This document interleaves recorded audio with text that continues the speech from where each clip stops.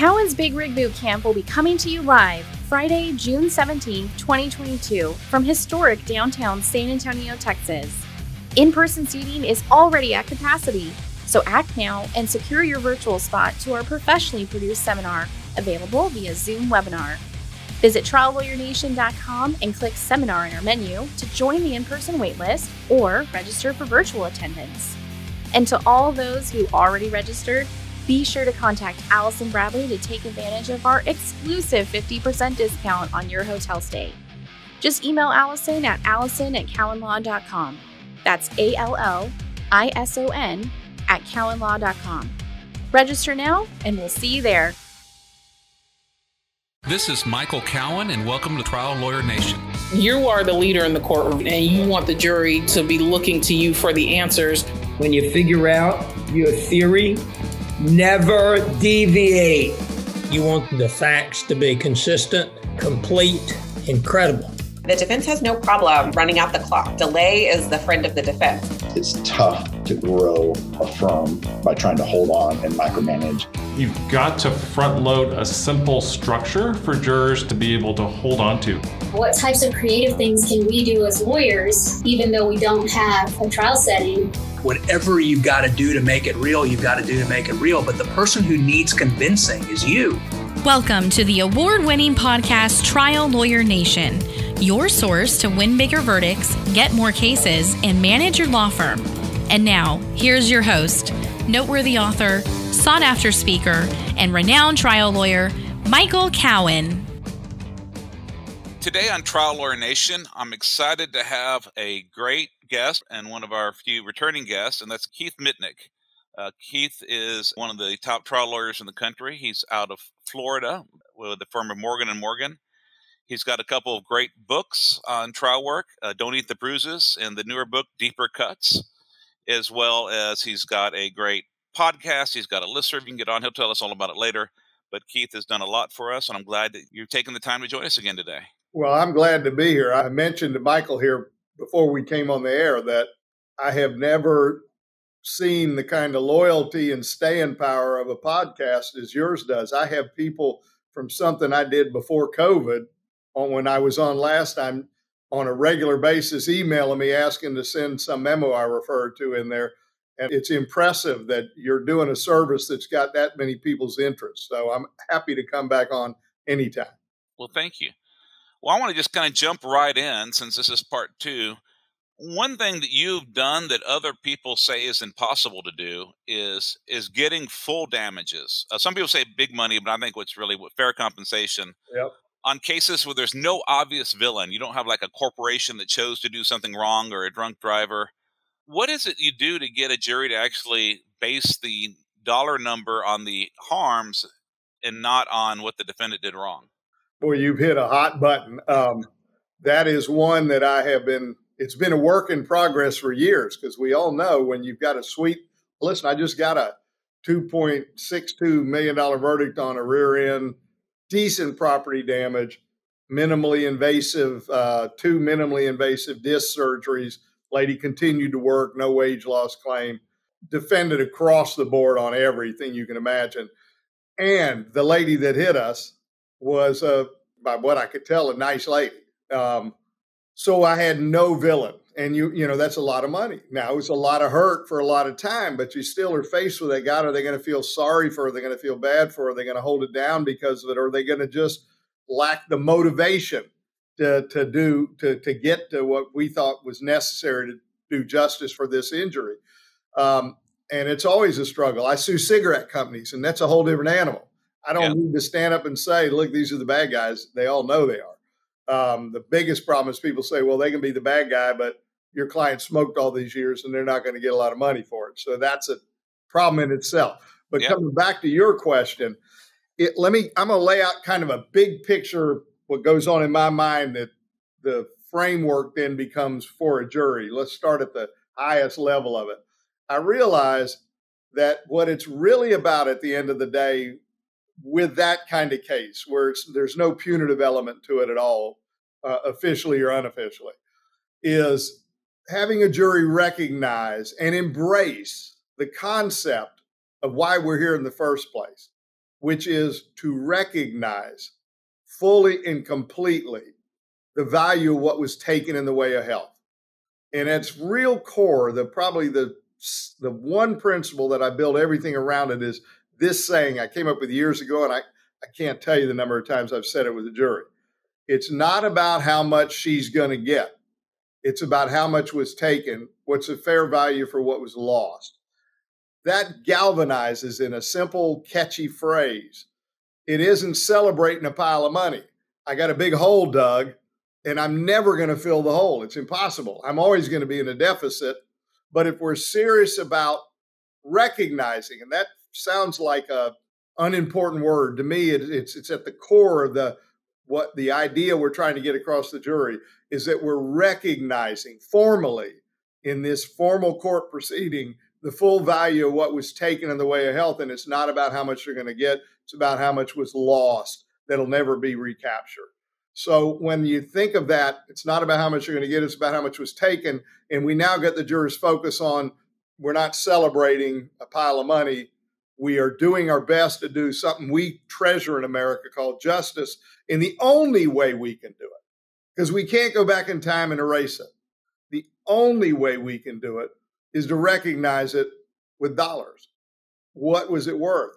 And if we're going to go, if we believe in that, then we got to fully recognize it, because what good is it to partially recognize it? That's more of an insult than a just result. So then another thing that came to me fairly recently, probably within the last year, I've said this many times, and I made a change for this very thing you're asking a question about, a constant recognition of how do I get the jury to fully appreciate what they're doing is important and why they're doing it. And it's not to punish. So I've said for years in America, we no longer believe in eye for an eye justice, the old way. That is brutal. We don't do that. That's barbaric. But we also don't believe in turning a blind eye to justice, because that's no justice at all.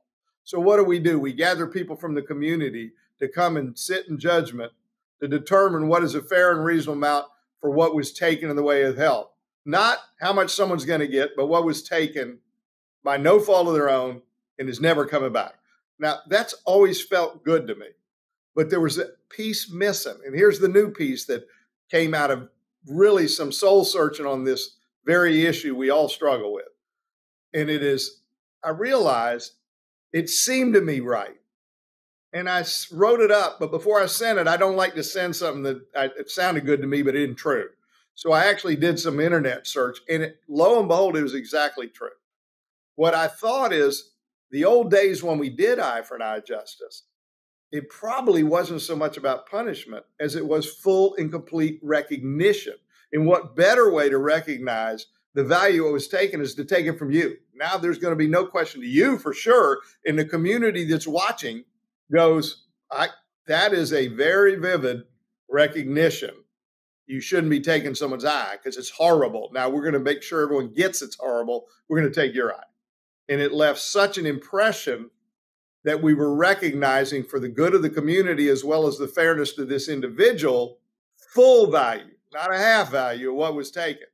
So I thought of it. And then I went on the internet and searched what eye for an eye. And sure enough, I found some biblical scholar writing on it. And he said almost exactly what I said. Wow. He said that they had a judge or somebody, that was an official would make this determination. And it wasn't about punishment. It was important to the community to fully recognize when someone, and then they had a list, actually, it's not just eye for an eye. It's, down and take a limb, and it lists a bunch of things. If you take the whole same, then the community benefits by understanding this person has lost something of great treasure to them. And we now recognize it. Why? Not so you're going to get punished, so we are careful we don't do that to another. And I thought, my gosh, how did I miss this all these years? So now let me convert that thought process verified by a little research and how that comes to a jury. So I do the same thing, but I add a piece. I won't go back over the whole thing, but what I say, and then when I get to the end of, so we no longer do the old way of eye for an eye justice because that's barbaric. What we do is gather people from the community and da-da-da-da-da. Then I go back and say, however, what is really important is to realize while the method we used from the old days of eye for an eye justice, we no longer do because we do it in a civilized way, the underlying principle is alive and well and is equally important today. Every bit as important today as it was back when they did it in that more harsh way. Because, and then I explained the purpose of it wasn't to punish, it was to recognize. And the idea here, and now that we do in this civilized way in our society, we have people come from the community, sit as a group of appraisers and assess what is a fair and full value for what was taken in the way of health. We do not diminish it. We do not run scared of it. Because while we don't take an eye, we don't go to them and say, we're going to take your wife's life or take your eyes. We don't do that anymore. We don't even a little bit reduce the importance of completely recognizing it, even though we've converted to recognizing it with dollars and cents. If you start bringing it down, it would be like someone came in and took someone's eye and all we did was slap them on the cheek. The whole principle would go out the window. So we have to take it serious. And I do that in jury selection. I'll ask people, what do you, and then I add in. And this is new. This is really kind of hot off the press and stuff. This isn't even in the latest book. I used to, when I did voir dire on this and all the other subjects, I used to believe in getting a big discussion going, getting to know them. I didn't target topics as much as get to know. I realized that didn't work anymore. They love me. I love them. I knew a lot about them. And what I knew was I'm not going to win with this group of people. Mm-hmm. So that didn't do me a lot of good. So I converted it in this very targeted bias busting, I call it, quick, laser sharp bias busting process where I educate them on the bias. I point out the topic. I establish a record of what's necessary under the law of the venue to get cause challenges so I can eliminate good people who just aren't good for this case. And now I've got a fair shake. And I don't have enough peremptories to do that. But I can do it quickly and very effectively. There's one flaw in my system. When you get near the end, it almost always happens. We've gotten rid of all these people. I know I like these people. And then wherever we're at, 3, 4, however many peremptories you got, there's almost always 1 or 2 more left over than you got. Yeah. And now we're trying to prioritize where are those peremptories going. And the same question comes up over and over in my system. It is the one flaw. And I think I've come up with a fix. The flaw is we always end up going, we don't know that much about them. And why don't we? Because I didn't have this big open forum. So I tried a few years ago doing the open forum and then going into mine. But the problem is it felt like after the big open forum and my system didn't work as smoothly to establish the cause challenges. Or a judge would start jumping on you behind because you've already been going for 30 minutes or so, and now I'm just warming up. So then I did it the other way, which was I did mine, got all the cause challenges. Then I started the conversation with a more limited group because I knew by then I always had my trial partner say, give me the list of ones we need to know more about. And what I found is at the tail end, they're tired of talking, and it's damn hard to get them engaged. So I would get, so what do you think about this concept of, and that makes sense to me. I say, well, got any problem with it? Nope. And I'm like, all right. So here's what I'm doing currently. I call it the first big 3. I set up my voir dire with my little story. And if we have time, I want to add in an addition to the little analogy at the front end that I really think is taking what was one of the things I've done that I feel most happy works so well for people. And it wasn't all mine. There's a guy named Jay Burke in Florida who kind of started what he calls cause is king. And I took his ideas and then took my style and then it evolved into what I now call my system. But I always have to take my hat off to Jay because he was the initial spark to that process. But in any event, I've got something I've added to it that takes it to an even better level that I want to add in that kind of fits this whole thing. But I'm getting off track. Let me come back to this. So what I do now is I do the little lead in that gets jurors to understand how a little bit of a bias can have an unintentional big impact and be the fairest person in the world. It's human nature. I do that. Then I roll into the big three topics of bias, which are feelings against this kind of lawsuit: personal injury, product liability, medical malpractice, wrongful death, whatever it is. So I first find out if people have feelings against, and then I go through my system to try and establish cause. I go to question 2 of the big three: feelings against the non-economic or the pain and suffering, or what I call human damages. Establish cause, I move to 3. 3 is feelings against large verdicts. Some people do not want to be associated with we're going to be talking about millions of dollars here because of the nature of injuries. Now, I can't lay out why. We're not allowed to do that, but we are. And they don't agree. That's part of why we need a jury. But I'm telling you, because I don't get to get into the evidence in the appropriate time and then say time out. Now I want to ask you about your feelings. So now's the only time. So I'm telling you, we're going to be talking about millions of dollars here because of the nature of the injuries. And I need to know some people do not want to be associated with a verdict of that size, no matter what the evidence says. It's against their beliefs. So they don't want to have to tell their friends, neighbors, coworkers, loved ones, they signed off on a verdict of that magnitude. So that belief, and we have a right to your beliefs. You don't surrender your beliefs because you got a jury summons. Your only obligation is to show up and tell the truth. You can keep your beliefs. You got a right to them. And some people just, their beliefs are, I don't want to be associated with a verdict that size, and I feel strongly enough that it's going to create a bias against a large verdict like that. It may actually cause me to lower it below the evidence if the number that the evidence supports is greater than my beliefs. Does everybody understand? Yes. So I want to ask you, how many of you say, in all honesty, I don't want to be associated with a verdict of that size? It's against my beliefs, and that may very well impact me in my decision over and above the evidence. In addition to the evidence, that bias may very well impact me, and I cannot assure anyone that I can lay it completely aside. I try, but I can't assure you. That's third of the big three.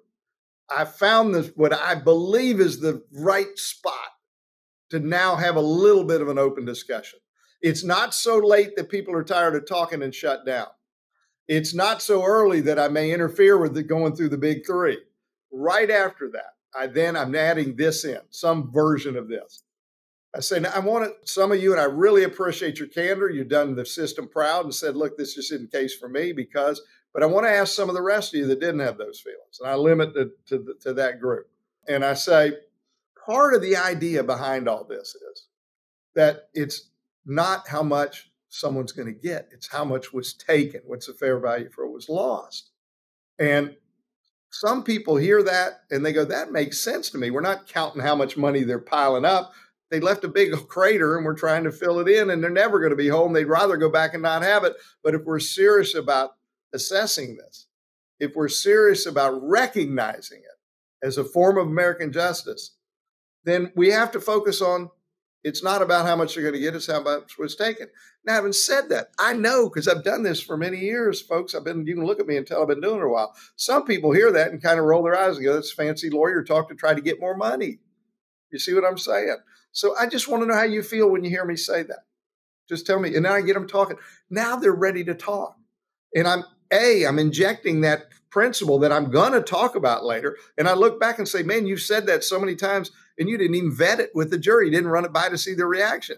So A, it's smart to run it by, but B, now I'm gaining some information. So at the end, I'm not going, we don't know much about them, because I'm asking the ones who are going to be in that pool at the end. Then I will add this other one if I feel I need to, because it's another one I'm going to say to the jury, which fits right into this question you've asked. I'll say to the jury in closing argument, I say, if somebody were to say, that's more money than so-and-so makes in X amount of time, can you respectfully remind them, we're not here assessing what someone's income is. This isn't about someone's income from work. We're assessing something far more value. We're assessing health and the value of losing something as precious as that. So if someone were to bring that up, can you respectfully, and I say respectfully because no one is going to do it on purpose, but that is not a lawful measuring stick here in this case. Can you respectfully remind them that's neither here nor there? It's got nothing to do with this. In fact, it would be wrong for us to be judging this on that. I do that in closing. So I've just moved that into this little slot in jury selection. So I'll say, sometimes when you talk about a significant amount of money, people say that's more money than so-and-so makes in X amount of time. The idea is we're not measuring someone else's income. we're measuring something far more treasured by human beings, far more precious, our health. But having said that, some people do feel, gosh, that's so much money, and it's hard not to measure it. Now, I know all of y'all know that someone's net worth has nothing to do with how much worth they put on their health. Someone who lives in the penthouse doesn't treasure their health any more than someone who maybe washes their car.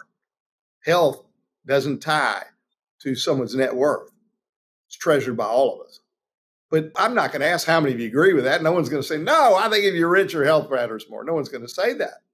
But nonetheless, when you get into a case and someone isn't wealthy, sometimes people start worrying about, well, that's more money than they make. And it's not the right way to go, but it happens because we're human beings. We're not perfect. And I'm going to be asking y'all not to do that. But before I do that, in fairness, I want to know how you feel about it. So how do you feel about this idea that it's not about how much someone's going to make, it's how much was taken in the way of health? Again, some people may go, boy, this slick lawyer's come up with another fancy way. Or someone else is going to say, that makes a lot of sense, but I don't want you to just agree with extremes. I really want you to tell me what you think about it. You probably haven't thought about it much. I'm asking you to. Those two questions sometimes only do one.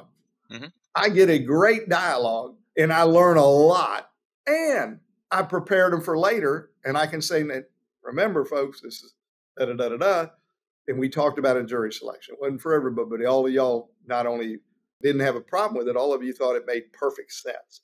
Now you know why I brought it up. So that is a part of it. Now, then I'm going to hush and let you ask me another question, but at the end of the day, this is just such a globally important issue to me. To me, when I get a good verdict and I got a nice defendant no one's mad at, who just, wasn't doing their job on the road that day, the things that get it to me are the things we talked about, together with things like, this was thrust into my client's life unnaturally by no fault of her own. Or even if it's comparative, I leave out the no fault of her own. Thrust into Miss Jones' life unnaturally. Why I like that is it separates it from everybody sitting on the panel who's got an achy back and no one gave them money. I say, look, she didn't get it from rolling out of bed one day wrong and falling. She didn't get it from picking up a sack of potatoes and throwing her back out. She didn't get it because she played sports when she was younger and tore up her back. She didn't get it because she had some disease, just happens like it can happen to people. One moment she didn't have it for her whole life. And at that moment, everything changed. Someone who wasn't doing their job on the road that day, not being careful, being dangerous, slammed into her. And now for the rest of her life, she's going to live with this, was thrust into her life unnaturally by no fault of her own. Now jurors are going, that's different than what I got. Now I'm starting to, when you put it together with recognizing. So we're recognizing. We're not punishing, we're recognizing fully and completely because it was thrust into her life unnaturally by no fault of her own. And it's impacting her life in a significant way. You can't see it. This isn't the kind of injury you can assess externally from looking at it. But you certainly can assess it. We got MRIs. We got this, and this. We got a sensible sequence of events that the fancy word is clinical correlation. And when you put it all together, there's plenty of evidence it's real and it's serious. And it's always with her, taking in little pieces. But those little pieces add up to a huge amount over a lifetime. And this is forever. And we don't come back in 5, 10, 15, 20 years and redo this. We get it right now or we don't get it right at all. So when you voir dired out the people that just aren't open to it, and you frame it around those kind of concepts, full recognition, thrust into life, verdict for all time, can't see it, doesn't make it any less real, taking little bits at a time that add up to a great loss over many years. Suddenly, people go, and then maybe throw in, not maybe, I would throw in like that typical car crash. I want to bring one last thing home to them where they understand how that pain is such a profound thing to have to live with.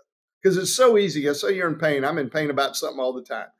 It's not the same as thrust in your life and it never, ever goes away forever because someone else did it to you. It's just not the same process. But if you don't point out it's different, it's going to feel like the same and say, quit whining. No one gave me money. So the last piece of that is, in that car crash type case, is an analogy. And that really makes it personal to juries from something they can understand. And that's, if, for example, if this, what this pain's like? It's like my client, like someone wakes up one day, slept wrong, they got a crick in their neck. Or if it's a low back, like this case I just finished, slept wrong, and they got that burning kind of sciatica feeling running down the back because they slept wrong. You can do it either. I'll stick with the crick in your neck. Crick in their neck, and they wake up, and the first thing they say in the morning, they moan, and their wife says, "What's the matter?" Says, "I slept wrong. Boy, my neck, I got this crick in my neck. It's stiff." Wife says, "Oh, I'm sorry, honey." "Nah, not a big deal. It'll be gone in a while." Goes to work. Every little thing he does all day. Picks up a briefcase, sets it down. Sits in his chair. Hurts after a while. Gets worse. Stands. Feels better, but after a while, that hurts. Changing lanes, looking at a blind spot. It's tight and uncomfortable. All day long. Comes home that day. Wife says, "How was your day?" "Okay, but this crick in my neck, I sure hope it goes away soon. This is no fun." She says, "Honey, maybe you better go to the doctor." "Nah, I don't need to go to the doctor." Goes to bed, wakes up on day 2. Wife says, "What?" "I was hoping it'd be gone." Goes to work. Same thing all day. You know what he doesn't do? He doesn't call in sick. You know what else he doesn't do? He isn't walking around going, "Ow, ow, ow, my neck hurts." People say, "You big baby, get over it." No one looking at him has a clue what's going on except his wife. I mean, they're married. They share things. Nobody else would have any idea. But now it's really starting to get on his nerves. Enough's enough. We're halfway through day 2. He goes home, walks in the house, and he's cranky with the kids. The wife says, "What's the matter?" He says, "I'm sorry, this thing's, really putting me in a bad mood." "Well, maybe you better go to the doctor. This time, maybe a little bit more about not wanting to crank in the house." Wakes up day 3, wife's in brushing her teeth. She hears, "Hallelujah." She says, "What?" He goes, "It's gone." Well, that's what my client's injury is like, except there is no hallelujah ever. And it didn't come because he slept wrong in the bed. Someone random in the road, and it's there, and it's never, ever gone away. Now people remember. They go, "God, I remember when everyone's had it happen to them." And they remember how much it was driving them batty. And they remember how glad it was when it was gone. And all of a sudden they go, "That is a big injury if it never went away. And if someone did it to me, rather than it just happen, you better back up a Brinks truck." Now they get it. So there's a lot more to it. And that was a really long answer to a very, very important global question. Thank you. Each year, the law firm of Cowan Rodriguez Peacock pays millions of dollars in co-counsel fees to attorneys nationwide on trucking and commercial vehicle cases. If you have an injury case involving death or catastrophic injuries and would like to partner with our firm, please contact us. You can reach DeLisi Friday by calling 210-941-1301 or send an email to delisi@cowanlaw.com. That's DELISI@cowanlaw.com. She will coordinate a time for Michael Cowan to speak with you in person or by phone to discuss the case in detail and see where we can add value in a partnership. And now, back to the show. One thing I really loved in your book, and something I'm going to try to add to my firm's processes, is it's on page 46 for people that want to go back and look at it. But it's on getting the client to make a list of all the quote-unquote little things. Can you tell me about that? We've got a big firm. I try a lot of cases. Every month, one at least, often 4 times in a month, probably average is more like 2 a month. And we do, as you can imagine, being a big firm, we do it all: car crashes, med mal products, mass torts. I mean, we even do commercial on a contingency business disputes. So I do them all, but you can imagine the biggest, like probably the biggest in most people's practice, is that car crash case. And how many times, or even in a death case, how many times do I say, "All right, let's talk about the injuries." And I'm coming last minute before trial. And I would hear in the past, and I've really been pushing this and it's taking root, I would come in and someone say, "Well, I can't golf anymore. Can't snow ski anymore." Or in the death case, my mother wasn't there when I got married and had my first child. And I hear those things. And first of all, no one gives a shit about golfing and snowing, skiing. Even the golfers don't. In a lawsuit, that's the damnedest thing. I used to think, "Well, I'll get golfers, they'll care." They don't. They say, "Oh, that ain't real money in a lawsuit." Even though if you took it away from them, it'd be a big deal. And I'm like, all right, surely this is, look, I got a bad back. It's where it comes from. I know what it's like to live with it. My wife's even worse. So I know the reality of day to day, moment by moment, it's always there. No one did it to me or her. So, but you can empathize. And the daughter who lost her mother. Well, so let's say your mom, who you had this wonderful relationship, you've had 2 children in your life and got married once. So the entire 60 years, 50 years left, we got 3 things matter to you, losing your mom. You talk about diminishing the reality of the loss. So you either diminish it and or mock it if you say, I can't golf. And I'm not saying you can't bring up golf, but it can't be everything. It's got to be a throw in, and then you got to voir dire with people, by the way, if you're going to do like golf. Tell me about your passions, your hobbies, the things you love. You really get a great deal of pleasure. Someone else may say, what's the big deal? Knitting and fishing and golf, whatever. Get them. Then so in closing, keep track who says what. In closing, not everybody golfs, but to him it was a big loss. It'd be like someone who loved crocheting. You got a crocheter on your jury. It's just but having said that, that's how to make that better. But that isn't your damages. It is all the little things. And you know what happens? Sit your client down and say, tell me all the little things. You're going to whiff. You'd be lucky to get 2. Let them go to depot and don't go through the process. And what do you have? A transcript locked down of the only thing bothering them is they can't golf and ski. Yep. And they golf once a week and they ski 1 week a year because they're from Florida, Texas. You got to go somewhere. And now you get up a trial and make up, and they start listing more, and they try to impeach them. You didn't say any of those things. So the new process, because I just got tired of facing that, was give them a homework assignment. Bring them into your office, or you can talk to them on the phone. And say, I say give them like one of the little moleskins. Give them the thing to keep them in so it's formal, so they don't end up not doing it. And say, and explain to them what I just explained. No one cares about this. I'm not saying we're not going to talk about it. I know it matters to you, but you are turning your injury into nothing compared to what it is. And what I need you to do is I want you to go home. I want you to keep this with you at all times and pick a time, 2-3 days a week.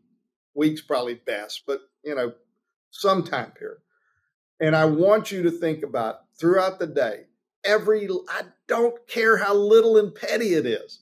This may never see the light of day. I need to know every little thing that comes up with you where you notice, not just where you don't do something, but where you do it, but you do it different, or where you had to stop and think, I'm going to do it, and there's a decent chance it's going to ramp my pain up.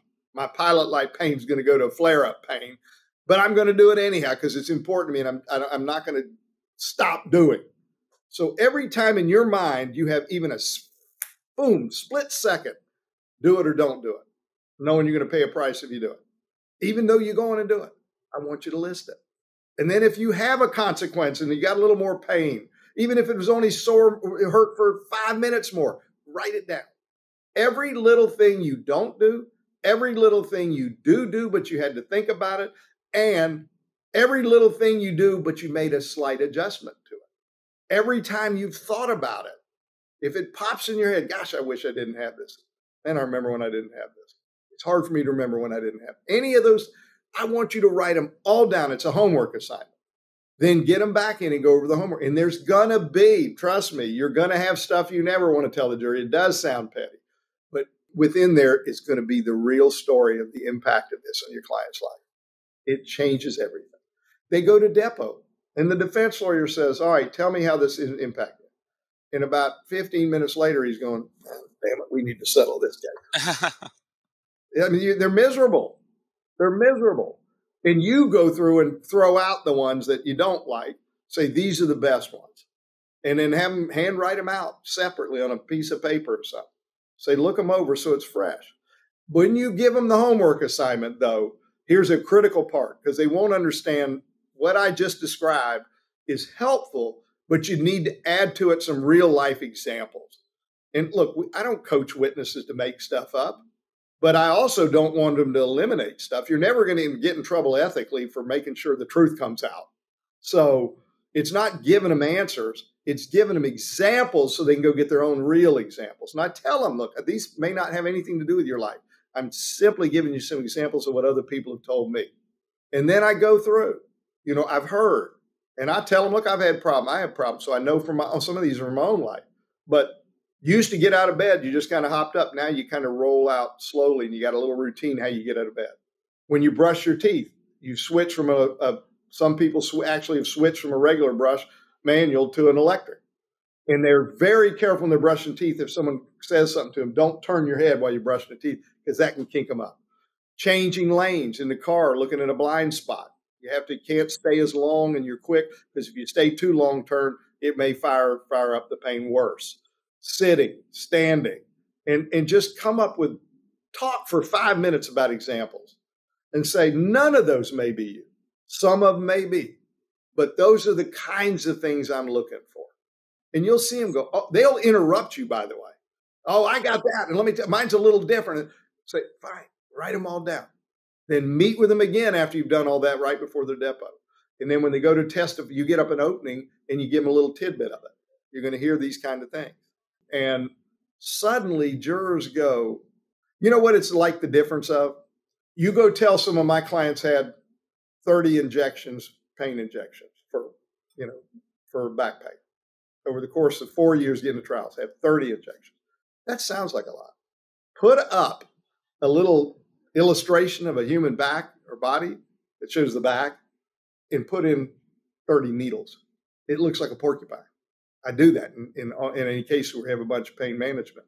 And you put that diagram up and people go, illustration up, people go, whoa, this is the same thing. You're going from saying, I heard all the time, to let me tell you how it impacts my life.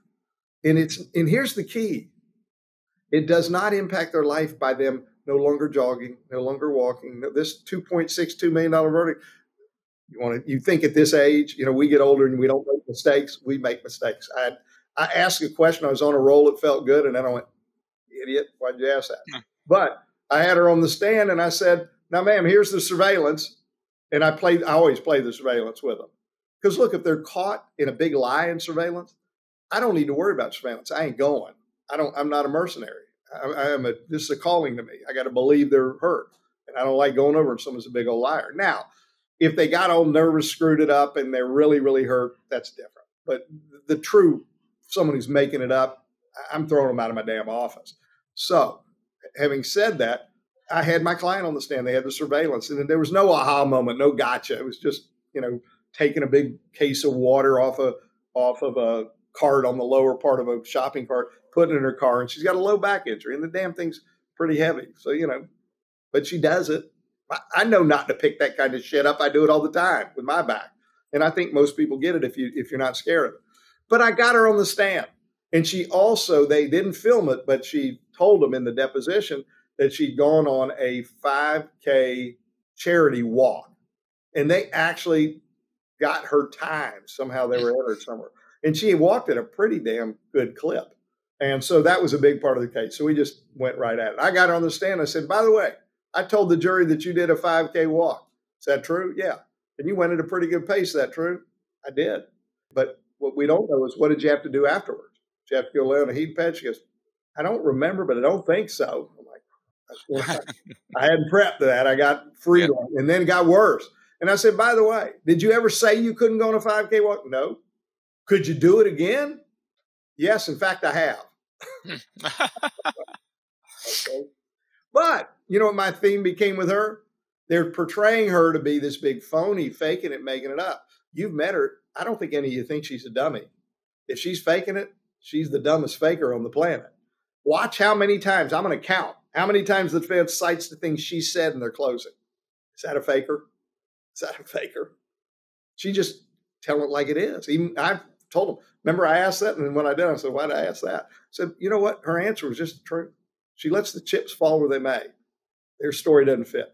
So I diverted off on that. But the point is, when you get up with your client and they start telling all those little things, it's not the things they can't do. With that herniated disc, the reason the defense thinks they're going to win every time is they think we're going to try the wrong case. We're going to try this is an injury like cane pain. You limp and can see it, and you can't do 90% of what you used to do. It's not that kind of case. Never was. You can't judge a book by its cover case. That doesn't mean the content doesn't tell a horror story. You just got to tell it truthfully, honestly, and frame it to where jurors aren't looking for something it's not. And once they understand it, and they understand having to live with these constant little decisions. And by the way, when you talk about, what about Trump jurors? You know what I say? You know what everyone believes in, especially a Trump supporter? Your rights and freedoms. So speak the language. They have taken my client's freedom from living life without having to make all these endless mini choices, do or don't do, knowing there may be a consequence if you do. And if you don't, you've already given up that right to do it. And people go, you're damn right, that's a big deal, because it is. Trump jurors aren't bad jurors. You just may have to talk to them a little different than you would if you're talking to Nancy Pelosi jurors. But it doesn't mean they don't have empathy and they're not humans, and they're not smart, and they're not going to be fair. Just be smart about the language you choose. I just had a race. I'm going on a different one, but I had a race. But this lady, we just got the verdict, was African-American. By the way, I asked her, I said, I say African-American. I have some friends of mine that are African-American lawyers, and they say, Mitnik, don't say African-American. Say black. It's okay. And so I said, is it okay? So I said, yeah, just say black. So my client's black. You can see her at all white jury, conservative area, bunch of engineers, tough place. And I worried about it, but I needed to ask them about it. No one's going to admit it, but I thought if I'm going to talk about it, I'm going to talk in a language that's understood. So I said, you can see my client's black. We're all white. I said, I hate to ask this question. I'm almost chickened out and didn't ask it. But this is an American courtroom. It ain't a place to be scared. So I need to ask you if I'm worried about it. Because of my earlier question, we'll be talking about a lot of money. Because of some of my earlier questions, they're suggesting she's not really hurt.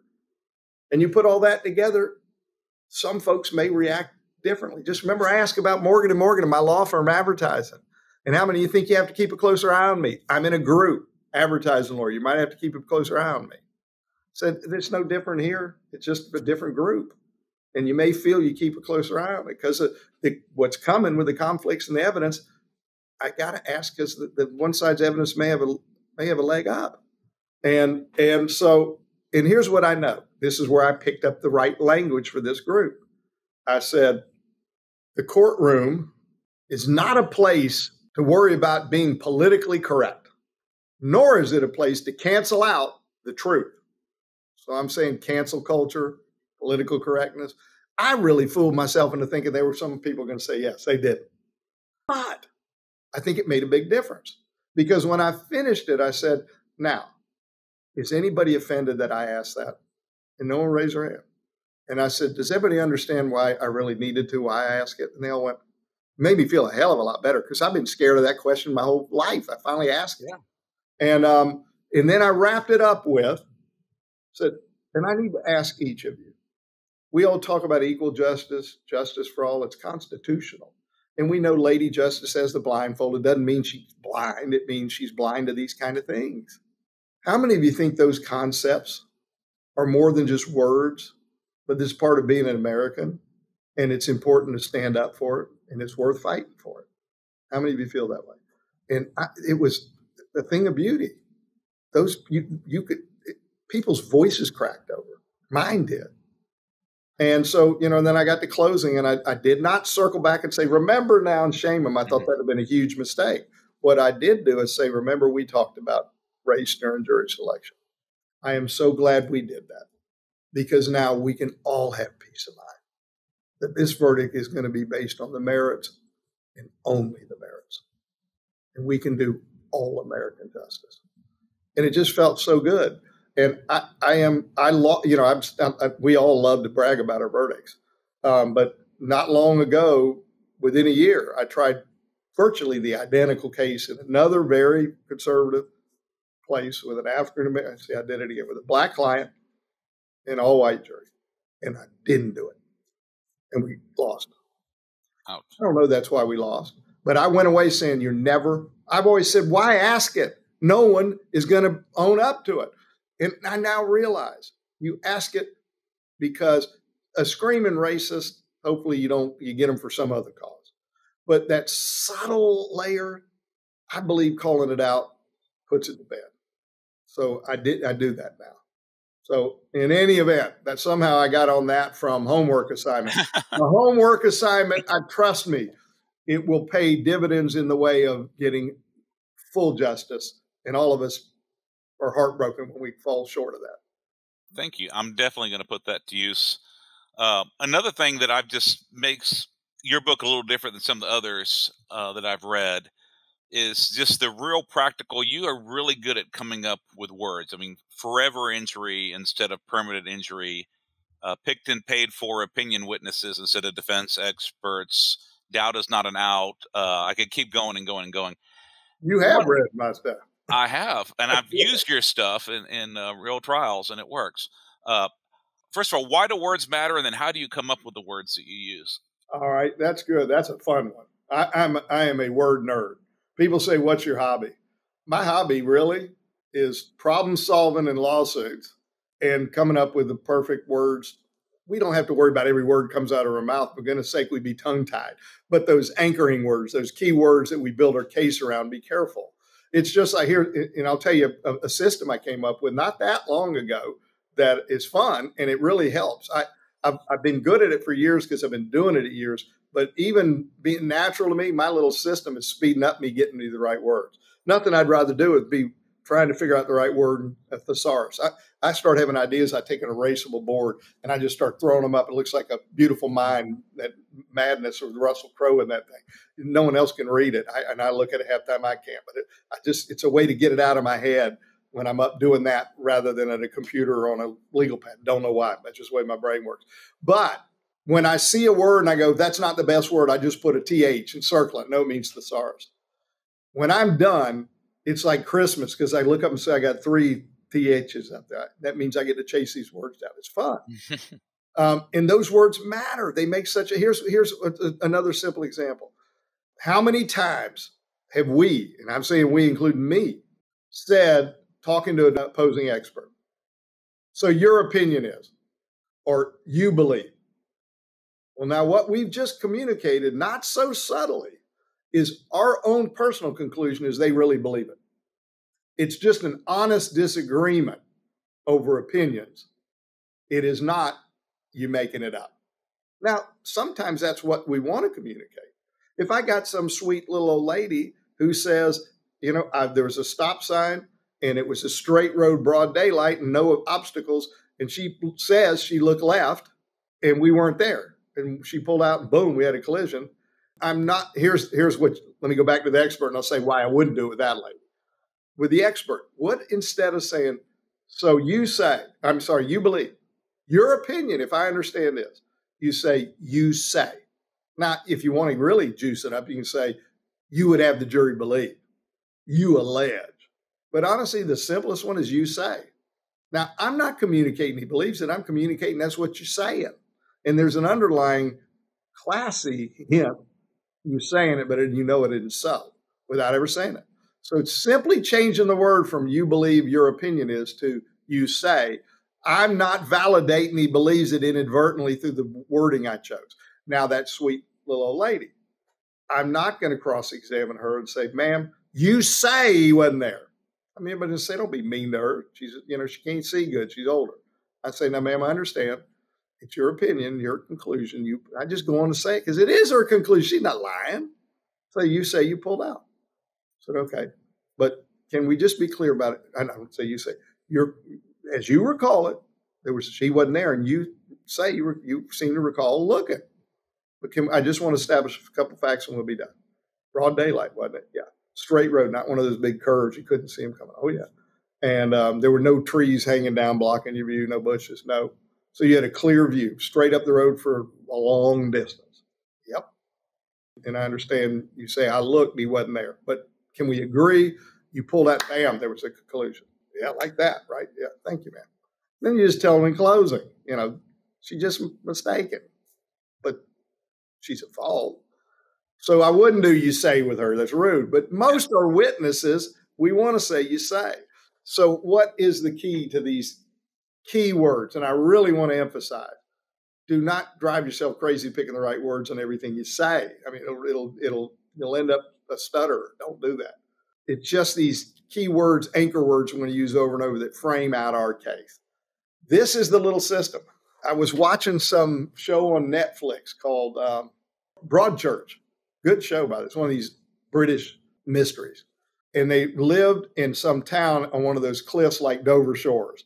And it just dropped off and rocks all on the bottom. And we're watching it, and we live in Florida on the beach. And my wife says, well, no one would call that a beach. And when she said it, I went, hold on. I paused the thing. I said, you just hit on something big. I said, what would we call it? And so I said, I got an epiphany, and we didn't even watch the show that night. We finished it the next night. And here's what it is. There are words that I call activator words and inert words. And I just made it up following that because they capture, again, I'm talking about words, so I captured some words that captured my meaning pretty quick. Inert, we know it means an activator. Actor means it activates action. Inert means it's ambiguous. There are words that are inert, meaning it's got two different meanings to different people to have a reliable reaction from a jury. And activator words have not 100% accuracy, but with a high level of confidence are going to activate a particular meaning. But there's more to it. Then there is, all right, if it is an activator word, is it a positive activator or a negative activator? Another word, classic example is saying accident. We all know, don't say accidents. Why? Accidents happen. What do we say instead? Crash. Why? Crashes make you cringe. Well, both those words are activator. Activator, crash, is bad, harmful. Accident is no one's at fault. So both are activator. One's a negative activator for us in a lawsuit. The other's a positive activator, because what we're after are words that will reliably tap into a memory and evoke a certain outpour of an emotion. It doesn't have to be anger. It's just, it starts momentum in a direction we want it to go, and it's in the kind of state of mind we want. So there is negative and positive activator words. One activates some emotion that's going to outflow or memory we're not want, and the other is we do want. So if you take that simple principle and you take just a couple examples, like you say following too close. Well, you know what? That is inert. One person is going to say, God damn it, they're following too close, it's dangerous. The next person is going to think about driving down the highway at rush hour and everyone's bumper to bumper traffic. That's why we call it bumper to bumper traffic. It's too ambiguous. I can't control or predict how one person is going to react in the next. If I say tailgating, that's not inert, that's activator. Everybody's no, you say tailgating and it makes your blood boil. Riding your bumper, that's another one. There is no question people are going to react and how they're going to react, and it's the way you want them to react if the defendant was doing it. Trucker, it's inert. One person's going to think, big sand truck blowing by here in Florida, pebbling my car up. Someone else is going to think, as a kid going by, doing your hand, and they go, honk, honk. They're the one make sure we get the eggs and ice cream on time. So, and it's a hard job. So instead of that, you can say, my way or the highway, road bully, road hog. Everybody knows that is an activator and is going in the direction that I want it to go. So if you simply take the words that are going to be important to you, grab a thesaurus. I've got probably 5 thesaurus apps on my phone. Actually, on my phone, I use one now. I'll go, if I'm really striking out, I may go to the others. I got a good one the last year. It's called Word Hippo. Word Hippo. It's I don't know why it's so much better. It just is. I rarely have to go beyond it. If you're on an iPad, get Word Flex, like flex your muscle. And it is the best I've ever seen. But for whatever reason, you cannot get it on your phone or a laptop. It only works on an iPad. I think they're losing a lot of money. But and then I always have a bunch of hardbacks. I've even got the 20-volume Oxford English Dictionary, and I pay for subscription every year, $250, because they've got an unbelievable thesaurus. But a lot of it's highbrow stuff. Word Hippo and Word Flex will do it for you. And just say, look, I need the right word. This is what came to mind. but is it really the word I want? And you'll find as you start chasing a thesaurus, it'll switch you over to another word that's really a little different word. Then you plug that in and chase it. And you end up realizing not only did I get a better word, I was a little off the mark in the word I was starting with conceptually. It's fun and it's so powerful to use those right words when you're talking to a jury. You know, it's like, here's a simple one. This is so simple. And I tried a case recently with a fantastic lawyer, someone I'd hire from my family. But I cringed because I know I've done it and I tried to not do it. But he was up and he was talking about things that the defendant shouldn't do, kind of rules of the road, Rick Friedman kind of rules of the road. He typed stuff on cross. And he said, you're not supposed to do that. And you're not supposed to. And I thought, you're putting the jurors into the defendant's shoes. Don't say you, because it's easy to say. I do it all the time. I'm writing, I go, don't, not you. They aren't supposed to, not you. As soon as you say you, the juror's feeling it to the person you're criticizing. When you say they, you're criticizing someone else. They're better than that. So those kind of little things make a huge difference. Not because you said it wrong once. No one gives a damn. Because they're the kind of things get repeated. If you say accident, accident, accident, accident, that's a problem. If you slip and say accident, so what? But if you say crash, crash, or collision, collision, crash, you're staking out your territory. But it's a conceptual change that fits right into the same thing. Just it's a phrase instead of a word. You're taking on a defense expert. Now, if you're taking on that guy in a car crash they hire every time who says the exact same thing in every case, there's no herniation, it's all degeneration. Your position is he's a liar, and you don't want to say liar. But, you know, I go after him hard. You can't believe him. What he's saying doesn't make a lick of sense. He does it all the time. That's okay with that expert. But now, how many times do we face that expert? You go, oh my God, it looks like $1 million, genteel, nice, classy, huge credentials, not overly selling their case, responsive, not argumentative. I see it more in med mal than car crashes, but I just faced one in a damn car crash that he was a biomechanical MD guy. Of course, we want the jerk, not the really likable. But when you got the likable, got a med mal case, someone's coming all the way down from Harvard to testify in Texas, and you know they're making money. They're world renowned. They got a CV this thick. They travel the world teaching. They wrote the book on the subject. No one is going to buy. They came all the way down from Harvard to Austin to lie through their teeth because they got paid $20,000. It just doesn't fit. And you're going to turn the jurors off who like the guy. So one little switch, he got carried away by the competitive spirit. Everyone does that. Doesn't make them a bad person. But I say, and I'll do it in opening, best place to start a cross with somebody that you're not going to knock down hard is don't let them get up on their high horse to start with. Let's have a fight on the ground together. I'm going to keep you from ever putting your foot in the stirrup and slinging your leg over. We're not getting on that high horse yet. Opening statement. They're going to bring this guy. Real case. The guy was from Johns Hopkins. And that's all they wanted to talk about. And I said, they're going to bring this doctor down from Johns Hopkins. And, Johns Hopkins, folks. The Johns Hopkins, not some branch, the one.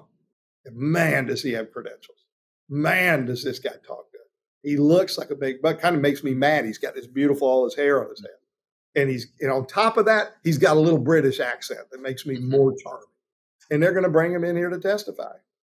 And here's what the evidence is going to show. Not that he sold his soul over a little money. Not a little, it's quite a bit. But the evidence is going to show he's gotten carried away by the competitive spirit. And I may work it in if I'm afraid the judge is going to shut it down his argument and just do it in voir dire. In general, don't talk about him. Then you can say, remember we talked about in voir dire how some witnesses can get lost. They get carried away by the competitive spirit. They're hired by one side. They're being paid by one side. They meet with one side, and there's nothing wrong with meeting with a witness, but they do.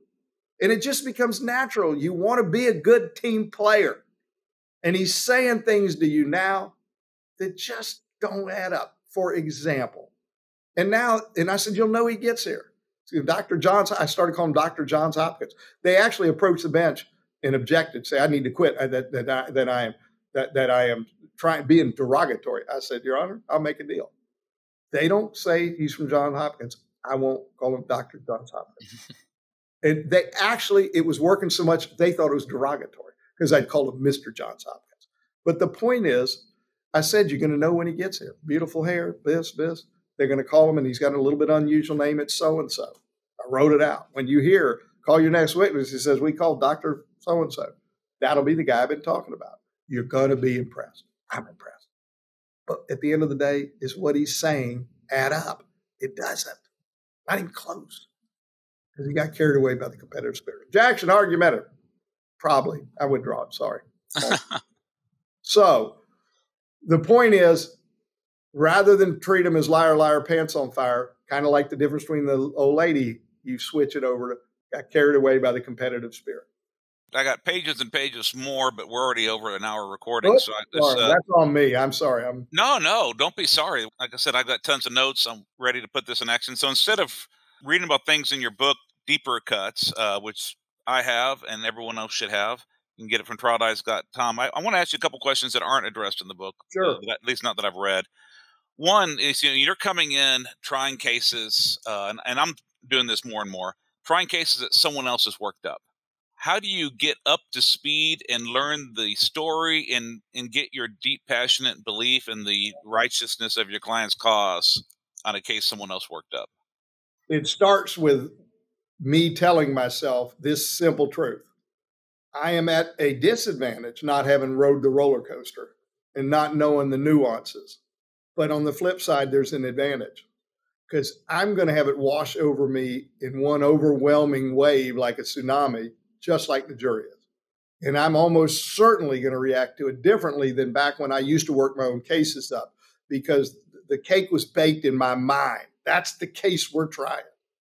I come in it, and more times than not, I adjust it substantially from where the lawyer was going to go with it. Not because I'm smarter than them, because I'm seeing it in this big mess of stuff. And I realize you have reached certain conclusions aren't going to be that easy to reach the way a jury's getting it like this. So in the advantage is the defense lawyer usually gets up and wants to, call a mistrial because this isn't the case he came to defend. I change it enough. Their opening is in shambles because I've changed it. So there is an advantage coming. And the system to me is there are no shortcuts. When it's coming, it depends how complex the case is. If it's a fairly straightforward car crash, I can start getting ready on Friday and be ready Monday morning. But I need a trial partner who's worked the case up and knows every nuance. And I drive batty with 1 million emails and phone calls over the weekend. And I keep saying, what about this? And what about, because I know if I don't know this, I'm going to start building something this way and it's going to be built wrong because that fit great until I learn this fact. So you got to, when you come in late, you got to check your pride at the door, give yourself confidence that whatever I'm losing and not having learned every piece, I'm winning with learning it like the jury is, and then ask the questions and keep asking and don't worry about being a pest. And I'm down to the last minute. We're in the courtroom. We've got the jury picked and the judge is about to come in and we're going to be doing openings. And I'm leaning over and I think of one more thing. I said, by the way. And they go, yeah. And then sometimes they go, I don't know. I said, let me ask the client. I ask the client. The other thing is I always make time. I shouldn't say always. There have been exceptions where I couldn't, but I always try to and rarely don't meet the client. And I don't mean, nice to meet you. I'll talk to you on the break. I got to connect with them some in my heart. So I want to spend a little time with them at some point. And something can be Zoom, but just A, I want them to be comfortable with me. And B, I want to start feeling like I know them because I'm different than some plaintiffs' lawyers. My primary motivation it's one of two things. You either are driven by a white-hot fire to get justice, or you're driven by a white-hot fire to prevent injustice. I'm the prevent injustice guy. I hate bullies. I hate them pulling off, acting as if my client's a big phony when they're not. I hate some doctor getting away with wrecking someone's life just because he's got an MD title and all that. So I'm kind of the anti-bully. I fight injustice. I don't need to meet the client for that. But as I've gotten older, I realize you can't be all of one or the other. If you aren't both, you're missing something too profound. So I have a big empathetic heart. I cry tear up in a lot of closing arguments. And I hadn't met the client till the day before trial, but they get under my skin quickly. But I got to give them a chance to get under my skin. So I make the time, if at all possible, to get to know them, not during the trial, before I step up. Because quickly I can connect to them. And now I'm not only fighting injustice, I'm fighting for someone that I care deeply about, even though it happened quick. Now, when you try a case someone else has worked up, do you do the whole trial yourself? Do you split up parts of it? How do you do that? Split. And it'll depend on the age of the lawyer, the comfort of the lawyer, what we do. Some of them, we just split them down the middle. Some of them I do. The typical model is I pick the jury almost always. I close almost always. Sometimes we split close, but usually I pick them, I close. I like to do opening. Sometimes we go back and forth a little on who's going to open. And they usually do the directs unless, like it's a client that's closer to my age and I feel I'm better to do them. But otherwise, they do our experts, our fact witnesses. I do most of the crosses, if not all. Now, if it's a longer trial and we got 3 days of fact witnesses or experts on our side, I'm not going to go 3 days and do nothing. I will take one of those witnesses to stay engaged. But in a 5-day trial, I typically pick it, open it, pass the baton, and then pick up crosses, and I got a heavy load at the end, cross to close. But like I said, I tried a case not long ago with a lawyer in our firm who does the same thing I do. I'm now not the only one that we call trial specialist, Brian McLean. And we got several of them now, Rick Block, and they're just such fabulous lawyers. But I tried one with McLean, and we split close. He was in it before I was in it. So he did the front end, I did the rebuttal. And you wonder how that's going to work. We ended up. But anyhow, I thought it worked really, really well. And so there are all kinds of ways to do it. The only thing I will add this, my very first suit against a cigarette company, I was going to pick the jury and my trial partner was going to open. And we had a highly well-known jury consultant, Eric Oliver, a very, very, very smart guy and very opinionated. He and I bumped heads some, but he wasn't, when he opened his mouth, even when I disagreed, I always listened. And there were plenty of times he changed my mind. He is a brilliant guy. But in any event, he says, all right, so you're picking the jury. Let's talk about your opening. I said, well, Greg's going to do the opening. He's a fantastic lawyer, dear friend of mine. I knew the details of the case better because he was running the cigarette cases. And Eric Oliver said, you've lost your mind. You're the one who spent all that time in jury selection, establishing rapport. They know who you are. Now you're going to get the guy who's had his head down taking notes about him stand up with no relationship and do opening, the most critical part of the case after voir dire. And I had done many where I picked and someone else opened. And so I ended up opening.